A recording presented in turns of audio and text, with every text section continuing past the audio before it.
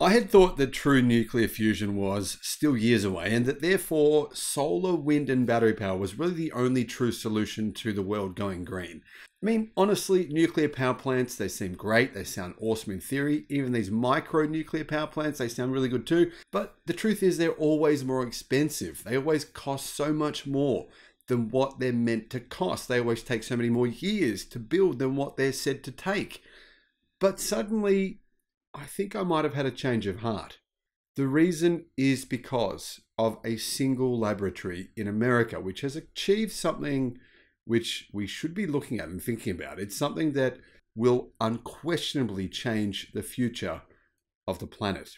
How much it will change the planet's future, I can't say exactly, but it will have an enormous impact, make no mistake. Hello, my friends. Welcome to the channel. I'm Sam Evans. You're watching the Electric Viking. I'll be speaking as part of a panel on 3 occasions at Electrify Everything in Australia. That's from the 9th to the 11th of February. I'd love to see you. It's in Sydney. If you want a 20% discount on tickets, I'll put my promotion code in the description below. And kids up to the age of 15 are free. So if you know any kids, take them along with you. Why not? The future of energy, though, when it comes to the world's needs, we still need a lot of energy. I mean, for example, I had a conversation today with someone who works for a company who sells coal. And he was saying that if anything, they've had more demand over the past few months, even though so much renewable energy is being built, enormous amounts. In fact, growth this year has been huge. The truth is, though, we still do need an astronomical amount of clean energy to solve the world's global warming challenges. And this may happen sooner than what we realize, thanks to an American laboratory. In December of 2022, after more than a decade of effort and immense frustration, scientists at the US National Ignition Facility announced they had set a world record by producing a fusion reaction that released more energy than it consumed. Here's the key. No one in the past had been able to create fusion, true fusion.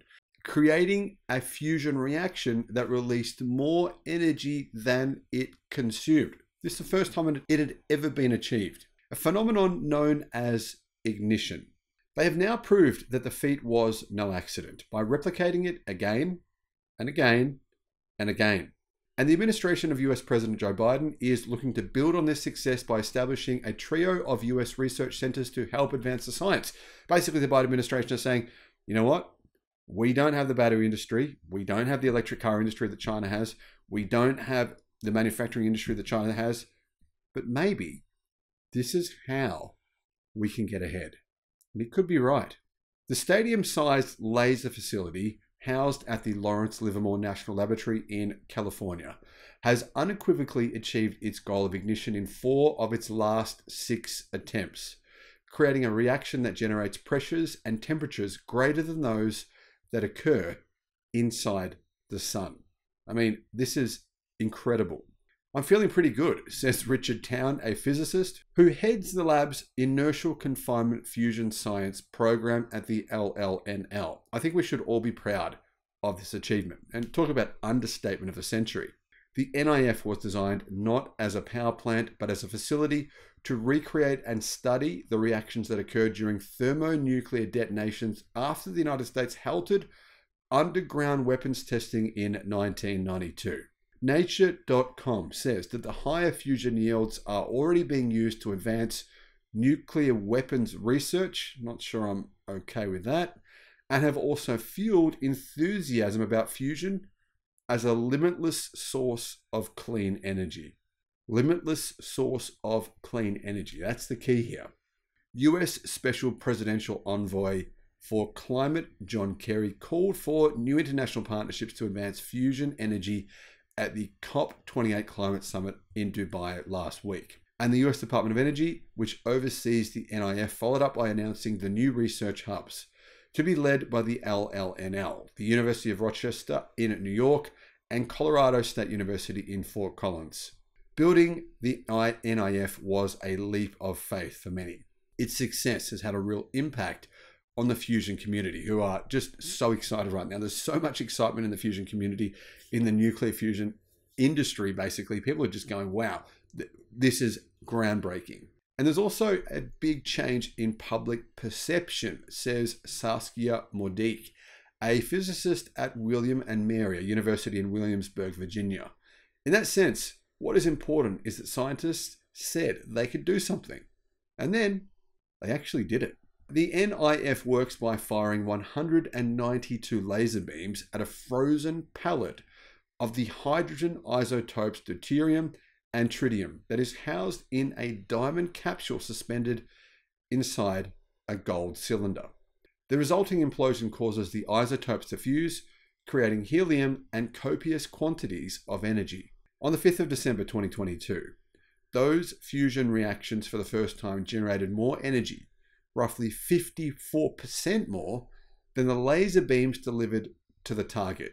And 54% more is a huge difference because when the experiment first worked, it was only a couple of percent more. So the fact they've gone from a couple of percent more energy being achieved out of the explosion than what is actually being put in, out of the fusion reaction than what is being put in, is a huge achievement. They're going from a few percent to a 54% net energy gain.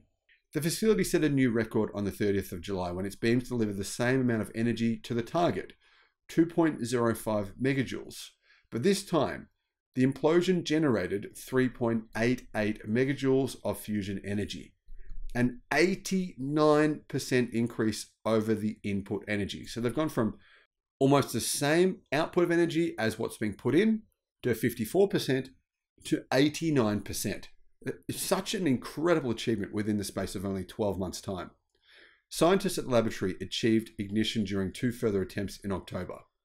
And the laboratory's calculations suggest that 2 others in June and September generated slightly more energy than the lasers provided. So looking at this chart here, you can see the incredible progress that they're making. It's actually shows that this is repeatable, not only repeatable, but each time they repeat it, they're actually doing a little bit better than they did before. For many scientists, the results confirm that the laboratory is now operating in a completely new area, a new frontier. Researchers can repeatedly hit a goal they've been chasing for decades. Tiny variations in the laser pulses or minor defects in the diamond capsule can still allow energy to escape, making for an imperfect implosion.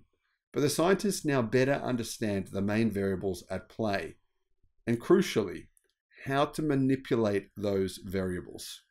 Even when we have these issues, we can still get more than a megajoule of fusion energy, which is good, said Anne Critchuk, the lead designer. New hubs, what's happening? What will the future be? Is there going to be nuclear fusion projects all across the United States? Well, possibly. It's a long way from there, though, to providing fusion energy to the power grid. That's the big challenge that comes next. And the NIF, although currently home to the world's largest laser, is not well suited for that actual task.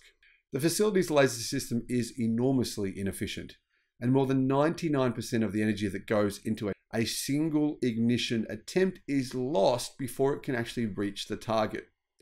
Developing more efficient laser systems is one goal of the Department of Energy's new Inertial Fusion Energy Research Program.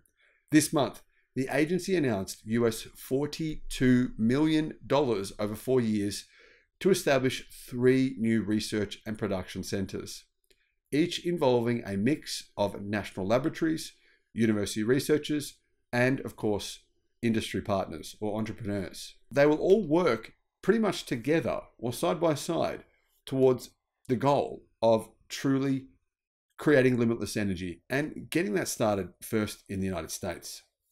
This investment is the first coordinated effort to develop not just the technology, says Nature.com, but also the workforce for a future laser fusion industry, says Carmen Manoni, a physicist who is heading at the hub at Colorado State University.